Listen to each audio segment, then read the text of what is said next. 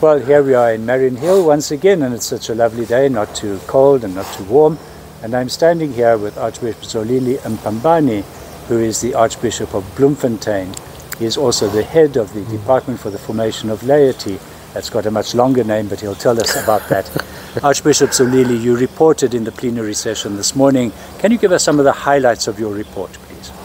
All right, thank you very much, Archbishop Breslin. We reported about first the Daughters of St. Anne's, because there's some things that we need to iron out, with the daughters. As we had the meeting beginning of the year, and threw it to the board later on, and we promised that we were going to report at this plenary session, highlight a few things, which we did. And now, as we are going to have a meeting tomorrow with them, starting tomorrow in the evening until Saturday or Sunday morning, to iron everything out. Excellent. And then that was followed up by the men's union, which we held at Lumko at the beginning of, 2 months ago, something like that. So, and then followed by the youth, a report on the World Youth Day. On the World Youth Day, yes. Fantastic. Yes. Tell me about the men's union. Was there good representation from different dioceses?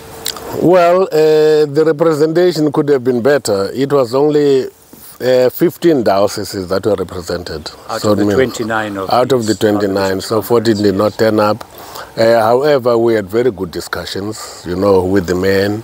As I gave also in our meeting here that we ended up having about, I don't know how many men were there, but out of the 15 dioceses, there were 22 different men's organizations or men's groups, of different. So we spoke about that, and towards the end, and then they were saying we need to have some focus, have some union of some kind.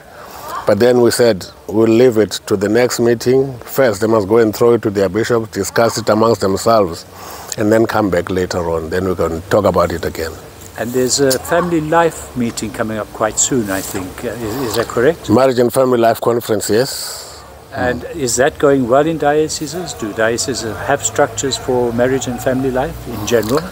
Some dioceses have marriage and family life structures. Others used to have.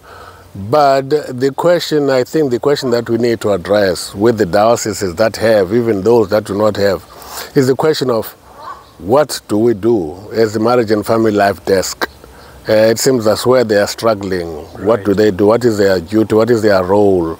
But then we have clarified this before. We'll clarify it again. So the department could possibly prepare some guidelines or some suggestions? Something like that, yes. Excellent. Yes. Thank you very much.